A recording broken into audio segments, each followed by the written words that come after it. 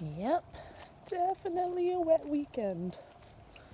It's super nice that the rain has decided to stop for just a little bit, and just enough to keep the paths, or at least some of the paths, unflooded. There's a couple of little trails in there that I definitely didn't turn off and go to because they're completely covered with water, and I don't have my waterproof steel toes on because they're heavy when you're hiking.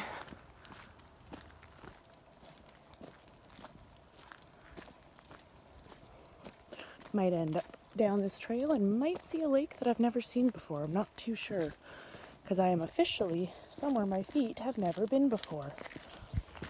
There's just so many trails out here. It takes a lot of hiking to get them all done, but I love it. It's a beautiful Sunday.